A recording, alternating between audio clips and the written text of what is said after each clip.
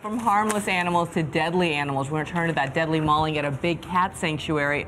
A worker bitten by one of the animals with rescue officials left helpless as they were forced to deal with other big cats running loose.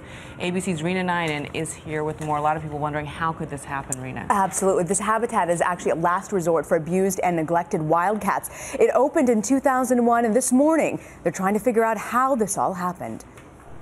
It was at this animal sanctuary Wildcat Haven in Sherwood, Oregon, home to nearly 60 cats, that an employee was killed. It's a little disconcerting, especially when you first moved here, but it is disconcerting knowing that they're up there. First responders arrived on scene after 7 p.m., the Haven already pitch black.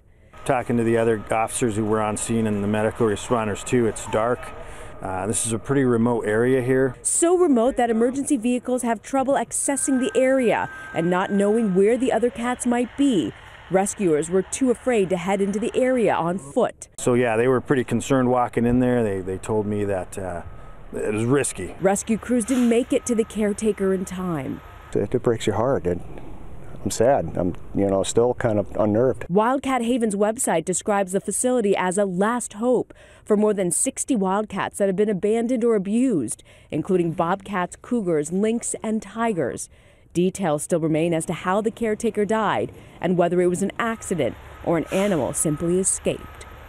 It's also not clear exactly what kind of cat killed the employee. The sheriff's office says the incident will be investigated. Of course, it's a horrible incident, and we've seen others like it in this country. Exactly. Thank you, Rena.